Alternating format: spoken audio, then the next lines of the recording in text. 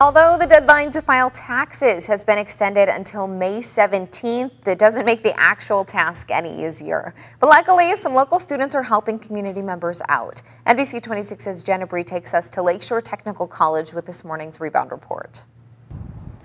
Many local in-person tax assistance programs are unavailable this year due to the COVID-19 pandemic, but Lakeshore Technical College students have stepped up to help community members with their taxes. We just are happy that we can serve our community in this way. So far this tax season, 21 LTC students have helped community members fill out more than 130 federal and state tax returns. They're applying it to a real-world application. We can't really teach that well in a classroom, so this interaction with the community is critical to their ability to go out and serve the public beyond graduation. LTC has offered its voluntary income tax assistance since 2005. But this year, Business Technology and Hospitality Dean Douglas Ham says their VITA program is one of only a few sites in all of Manitowoc and Sheboygan counties offering free in-person tax help.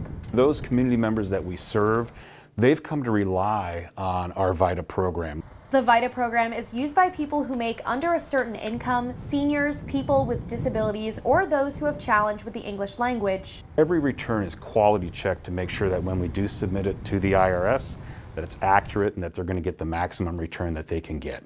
This year, all of their slots for the VITA program filled halfway through January. Federal and state taxes aren't necessarily the easiest thing to complete on your own. And although they wish they could reach everyone who needs tax help, LTC President Paul Carlson says it's good that community members are utilizing this service and getting the returns they need.